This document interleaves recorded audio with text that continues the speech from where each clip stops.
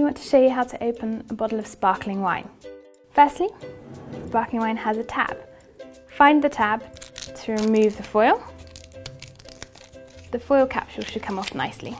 Next, we have the cork and we need to remove the cage. Keep your thumb on top of the cork to control the pressure.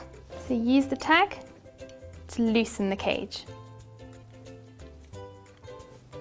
Hold the bottom of the bottle firmly with one hand and the other hold the top. Keep applying pressure with your thumb. Next, hold the cork still and twist the bottle. When the cork is ready to come, it should get a nice hiss and not a pop. Now, we're ready to pour a sparkling wine.